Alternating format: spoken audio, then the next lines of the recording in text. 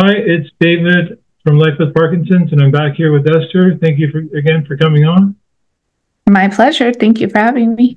And we're here just doing a 14-day checkup on how things are going with the VILIM ball. And the first thing, before we get into your results, I was hoping you could just talk a little bit about your preconceptions or your worries or your thoughts ahead of time when you started this trial. Yeah, sure. So honestly, I had really low expectations for this. Somebody had mentioned this to me, this particular product a while ago, and I pretty much dismissed it. So I was not really expecting anything. If anything, I was probably skeptical. I'm a very skeptical person by nature. But yeah, I was pleasantly surprised. So. Well, and I wanted to talk about that because I've heard that from a lot of people over the months. Like, they'll come on the channel and they'll look at stuff and they'll be like, well, I'm not so sure about that. So it's a common thing. So what do you recommend to people that are feeling like a little bit skeptical about the VILIM ball? I think it's just important to keep an open mind in general about the mind. Yeah. Because even though I'm a very scientifically minded person, there's just a lot that we don't understand. And there is science behind a lot of these things that, just because maybe we don't have like years and years of trials of thousands of people doing something doesn't mean that it hasn't been shown to be effective.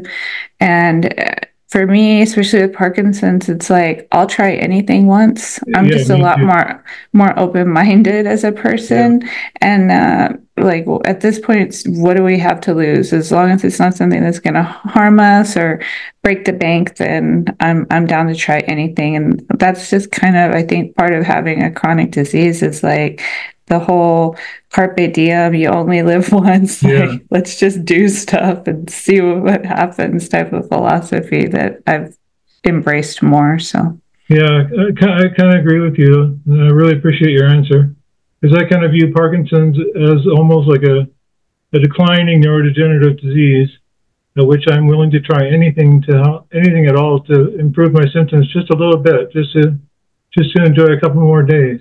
I want people to make an informed decision, a good decision for themselves. And that's why I appreciate your input. Yeah, definitely. So what kind of results have you been having so far? So as I mentioned in the first video, I noticed right away that there's just like a general relaxing effect of the ball itself. The vibration, how it travels up my arm. And I'd kind of like to elaborate on that a little bit now that, I have had time doing this every day now for a couple weeks. One thing that I have noticed is my life is very busy. I'm a mom and I've got a lot of stuff going on in my life. And so just to take the 10 minutes 3 times a day to sit down and do something for myself in and of itself, I feel like is very beneficial. I mean, I can't do things when I'm doing the ball. Like I can watch TV or something like that, but I can't be like doing it and doing dishes or doing it and doing laundry. So it does force me to sort of take just those few minutes to myself.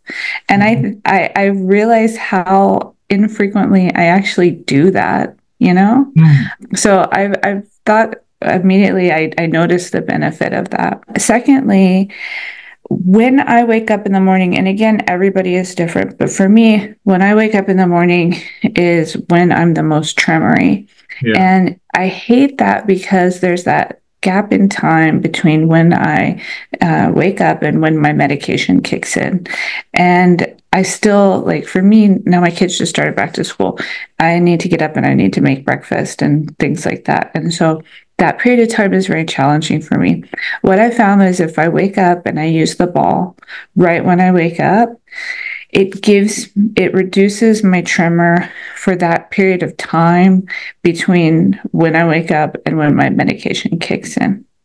Whereas normally I would just like lay in bed and just kind of like kill time, That's what I do in the mornings. Really? Yeah. Yeah. Take my pills and just lay back down and put my head on the pillow and just wait. Yeah. So what I've been doing is using that time to use the ball. I just have been keeping it on my nightstand in the and when I go to bed. And so when I reach for my pills, I just reach for the ball too, and I do that. And it has relieved my tremor enough during that period to make my mornings a little bit easier. Oh, wow. So I that's how I've been using it. It's hard to say over the course of the day what the impact is because, of course, I'm medicated the rest of the day, right? But I definitely feel like overall, especially for me, and I'm sure for you too, like there's still those time periods where sometimes your medication doesn't last as long, Yes. or for some reason, for me, it has a lot to do with what I eat, just doesn't work for a while. And so even though I'm trying to like get into a routine of using it, I have found myself using it more as what I would consider like bridging breakthrough times, you know? Oh, yeah. So my medication that I take, it takes about 30 minutes to kick in. And so instead of, again, because I get wearing off dyskinesia, instead of just sitting there and just kind of being in the dyskinesia, I'll use the ball.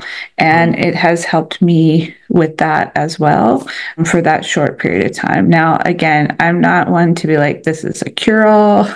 Like, it's like, go, you know, break the bank and this is going to solve all your problems. Because as you know, I mean, Parkinson's is just such a variable disease in everyone.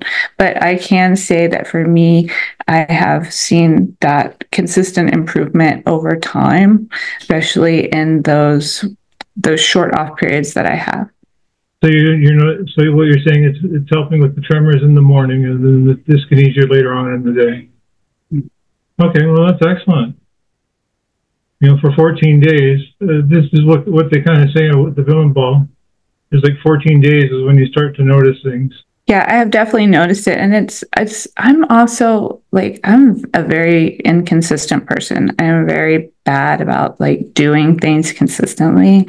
But I can tell you, I have been very, very consistent with this because I have felt the benefit. So, you know, a lot of times it's the same way for me. Like when I go to the gym, I feel so much better after it like builds in kind of that motivation for me, you know?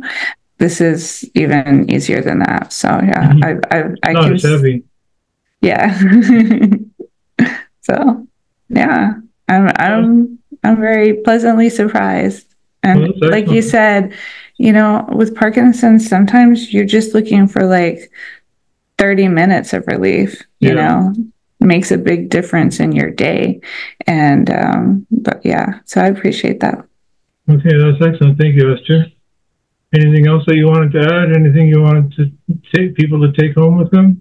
To, like I said, keep an open mind about things because I think it's easy to lose hope with this disease. Yeah, it is. And I think there are a lot of things besides the medication that we can do to buy ourselves these little pockets of time. Self-care is really important too, and mindset. So I hope that people benefit from this as much as I have. Yeah, I totally agree with you. I kind of feel that we're almost in an age where science and medication can work together. So, you know, technology can come alongside the medication and give us that little boost. And that's kind of how I see this product. Yeah, for sure. Yeah, definitely. Thank you very much, Esther. We'll talk to you again at the 30-day mark. All right, sounds good. Bye. Bye.